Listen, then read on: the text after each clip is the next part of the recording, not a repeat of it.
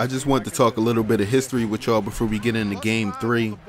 I heard through the grapevine that a #1 draft pick out there, you know, a MVP award winning player, has put out a campaign in his city to say that the stat sheet stuffer isn't real. Don't believe the hype. Well, I'm going to tell you guys a few things right here, right now. I'm about to go to the Windy City. I'm about to show the former MVP that I am real and that I'm here to go for that award in my rookie season. I don't think these guys are ready for me. Let me give you guys a little few words from the press conference. You guys followed up a huge win last game by dominating again tonight. Is this the kind of performance that can spur the team to a whole new level of play? Yeah, I think there's a lot we can take from another nice win like this. I usually sit down with Coach in the film room after each game and see what we can learn from our last performance. And with this game, there'll be a lot of positives to build on. If we can find a way to carry those over to the next game, I'd like to think we can play at this level indefinitely. I want to welcome you guys to episode 7, the breakout game. It's time for me to go for Derrick Rose's head. Let's get into game 3, y'all. Yo, what's going on, everybody? I want to welcome you guys to the United Center. I'm out here fooling in Chicago right now. Look at me on a candid camera. This is what we doing out here, man. It's time to go ham. But y'all already know how the game go. I'm going to get this rebound real quick. Don't nobody else need to touch this. I'm going to bring this ball all the way down, do what I do. I need to show these guys on my first time with the ball that I can make it happen. So check it out. I'm going in with the hop step layup. I'm making D-Rose get his first foul. And me and my boy Anthony Davis going ham. Now on defense, it's a whole nother story. I'm out here stealing cookies, out on a fast break. I'm not even looking at nobody else because I'm doing windmill reverses. That's what we doing out here. Check out this Sprite Slam cam. Sometimes these things are just unbearable to watch. Look at Noah. He almost slapped me in the face. Where's the flagrant? But I know a lot of people had questions about the #1 pick and why Anthony Davis didn't go to another team. How many Chris Smoove videos have y'all watched? Man, come on. We all know that if you get drafted at any number, no matter what number it is, the player that was supposed to get picked at that number still goes to that team. They only pick you just because of the simple fact that you have to fight to get a certain draft pick. So that tells it all. Now on offense, y'all already know what I'm doing, trying to play my little objectives. But man, Vasquez, he just don't like passing it to me. So, you know, I had to back out, get my little isolation going. It's a couple seconds left on the clock. So you already know I'm going to use this nice screen to my advantage. You see me with the leaner, and you know it's cash. Let's get into halftime, y'all. Come on. Now, presented by Sprint.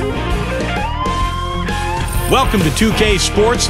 We're in the early stages of what promises to be another great season in the NBA. The Hornets looking good at the midway point. They're off to a good start this season, playing with confidence. The Machine scoring with ease against Chicago. What he's been able to do from the field has been nothing short of spectacular. Only a select few players in the league can shoot the ball like that. And giving it their all, the Chicago Bulls. They're an up-tempo team and the ponies are running. The advantage in fast break points is obvious, no surprise here. Just a ridiculous first half for Carlos Boozer. He's got a dozen points and has been very efficient, converting his shots into points with a nice field goal percentage. And we'll be heading back to the court for the rest of our coverage as we go to Kevin Harlan, Steve Kerr, Clark Kellogg, and Doris Burke for the second half.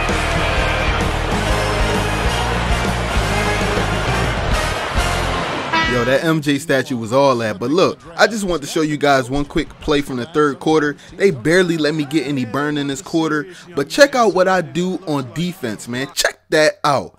You cannot tell me that that is not a block.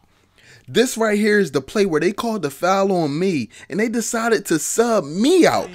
They decided to sub me out, and I'm not going to get no more tick until the fourth quarter. Come on, 2K, really? So as we get rolling here in the fourth quarter, let's go to our sideline reporter, Doris Burke, for our Sprite Uncontainable game. Doris? Hi, guys. The Machine has had an uncontainable game tonight. Energy, passion, key plays. He's provided all of them from the bench and done everything you could have asked for a reserve. We'll see what else he can do in the fourth. Great, Doris. Thanks. And when you look at that textbook contribution, guys, coming from one of your reserves. I told y'all I was going to have a breakout game in Chicago. D-Rose ain't want to listen. But it's time to take advantage of Nate Robinson here. We playing defense as a team as Amino gets the cookies. And I'm out on the break with the nice spin cycle. Hold on, did I just dunk over Nate Robinson? That should have been a Sprite Slam dunk contest dunk right there. Nate Robinson could have been a prop. Am I right? Y'all just don't understand, man, how it goes down, boy. When I got the stat sheet stuffer at my disposal, the things that this boy can do is just outrageous. Look, as I got Luau Deng with the ankle breaker at half court. And I know I didn't really dunk on Noah, but hey, he was right there. He could have jumped at least. Now, one thing I will say, man, being up big, it helps because all I got to do is come down, get on a fast break. But check out that epic fail for the 360 dunk. I can't believe I did that. The coach can't believe I did that. So the coach takes me out, brings me back in at the right time. I just want you guys to see something real quick. This is something that any player would be pissed off at if you just got Brandon Knighted. You know what I'm saying? If I check my Wikipedia page tomorrow and it say RIP the stat sheet stuffer, I'm going to be pissed. But we're here on defense right now. I finally got 30 points in a single game. Yes, I'm 3 games in and I already got 30 points, man. I know I don't got no assists. I know I'm not stat sheet stuffing. But Luau Deng is making a mess out of me right now. But y'all see me out on a fast break, of course. I'm going to try to get Noah real quick. Matter of fact, you know what? I'm going to sit back, relax. I'm going to wait for Luau Deng, you know what I'm saying? Now, one thing before this last play is over, yes, because of course they're going to sub me out, but Robin Lopez does get the dunk, and I do fill the stat sheet with 1 assist. But right here, guys, I want you guys to listen to this They Can't Hold Me track by KC, produced by Jalil Beats. If you want to download the full song, the link will be in the description. The music video is coming, man. It's time for me to go to the locker room and check out this player of the game. I'm out, y'all. Double team, triple team, need they whole squad for me. Ain't nobody hot as me, ain't nobody stopping me. Double team, triple team. Beats, holla at me. Whoever wanna see me check the ball, dare to step up, man. You know you next to file. I lace them up and you know I'm ready to go. Sit back and enjoy this show. You can't hold me, they can't hold me. Hold me, they can't hold me. Hold me, they can't hold me. Hold me, they can't hold me, no, they can't. They can't hold me, no, they can't. They can't hold me, they can't hold me, they can't. Your performance tonight, clearly a coming out party. You've made it known now that you'll be around the NBA for a long time. Does that sound about right? The hyperbole is strong with you, man, isn't it? I wouldn't be that dramatic about it, but yeah, I feel like tonight was the kind of game I've envisioned myself playing in the NBA for a long time. I'm looking forward to the chance to have many more like it. There's a long road to go though, so I wouldn't get too far ahead of myself here. I'm just glad I was able to put it all together tonight, truthfully.